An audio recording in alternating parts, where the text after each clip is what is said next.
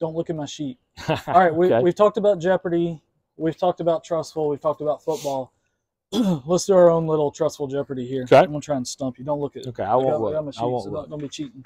All right, so obviously this isn't real Jeopardy because it's just you. So this is more like just individual trivia. Sure. But I just made 2 categories for the sake of time. Okay. First category is Trussville history. All right. The other category is Trussville football. And so we've got 5 questions in each. All 2, right. 4, 6, 800, and 1,000. So where do you want to go first? Let's start with Trussville. Start at the top. Trussville history for 200? For 200.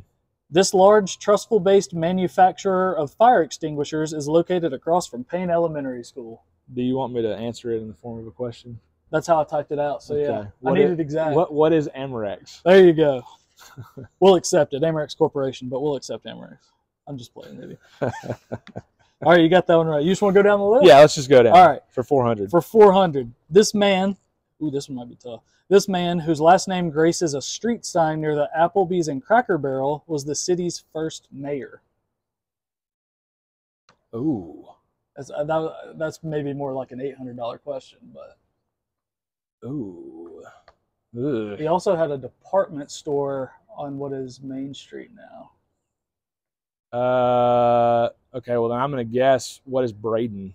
That's not right, but that's my guess. You gave it a whirl. Horace Norrell. Okay, I would. He was the first mayor. He was now mayor. Now that you It say clicks. that, I can see that Norrell. Norrell Drive. Yeah. 1947 to 1960. I would not have ever guessed hey, that. well, this is I'm gonna go to your school. On the Cahaba Elementary School campus once stood a blast furnace. It supplied this product during World War I. Okay, I got a couple things I'm thinking of. What is iron ore? Iron. Okay, iron. Yeah. Yeah. Bingo. We got it. All right. For 800, because of its plain view of the area of the dismantled blast furnace, this was the first name of the Cahaba Project or Cahaba Homestead Village. What is Slag Heap Village? That was an easy one. See, I should have flipped the 400 and the 800. That would have been a good flip right there. You go. All right, for 1,000. Trussville is home to the oldest African-American church in Jefferson County, founded by slaves in 1857. What is the name of that church? Oh, gosh. Me and your dad have talked about it. I'm going to be mad if I get this wrong. It's, what is it Mount Pleasant? You got half of it. You got the Mount. Mount Joy? Maybe? Mount Joy Baptist Church. Okay. We'll let you have one hint. I mean, I'm not Ken Jennings.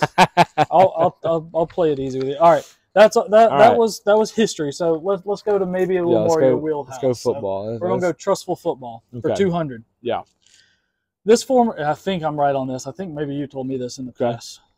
This former Hewitt-Trussville football player is the only player in program history to have his jersey number retired. Who's Jay Barker? And what was that number? Number 11. All right, there you go. We'll give you 2. Still don't have 11 in our program. It's my favorite number. Not because of Jay Barker. I love Jay, but anyway. For 400, with 6 wins in 2023, Josh Floyd will tie this former Huskies head coach for second in program history with 79 victories. Who is Hal Riddle? It's got to be Coach Riddle. Bingo. It's got to be. Jack holds the record way ahead with 141. Yeah. All right, 600. Yeah, he was here for what, 82 to 2001? 83 to 01. 83 01. Yeah. And speaking of Coach Wood, Hewitt-Trussville was Jack Wood's only head coaching position at the high school level, and he's the winningest coach in program history. This high school was his only other coaching stop of employment. What is Auburn High School? Oh, you did know it. We were talking before camera that one might be. Well, I don't know that a lot of people know that. Maybe I'm wrong. I've been fortunate. I'm on the Football Coach Association board with Coach Wood, so I've been talking with him a lot. So yes, I know that answer. I need to get Coach Wood up here. You do. All right, 800. Hewitt-Trussville football has reached the state championship game one time in its history in 1992. The Huskies lost to this team. Who is Lee Montgomery? You know the score. I mean, you're right, but I'm just curious. Was it? I don't know the score. 14-zip. I knew 14 was in there. I couldn't think of what the other one was. Got to get back. All right, for 1,000. You're telling me, by the way. For 1,000. Now, this is the one I did tell you that I had to kind of do some looking. You know, Okay. I don't know that many people would know this off the top of their head, so might be a guess. But you're 4 out of 4 on football. So okay, let's see if I can no go 5 no out of 5. pressure. Let's run the category. All right.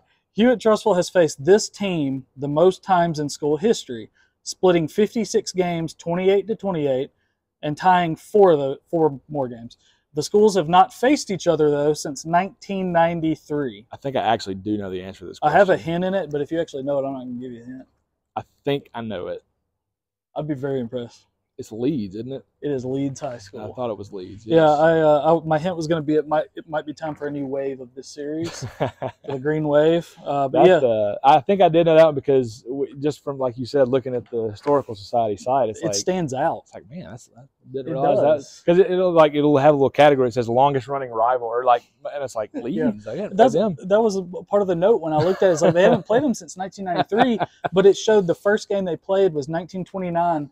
10 days before the stock market crashed, kicking off the Great Depression. That is insane. Yeah, that's crazy. Hey, you went 5 out of 5 in football, so I'll take it. You get to keep your coaching job. I'll take it. That's good. And looks like 4 out of 5, so 9 out of 10. I'll take it. That's good. 90%. That's good. That's about what I was. About what it was on Jeopardy. So there you go. There you go. I mean, I don't know if this was more or less pressure. Maybe a little less. I don't know.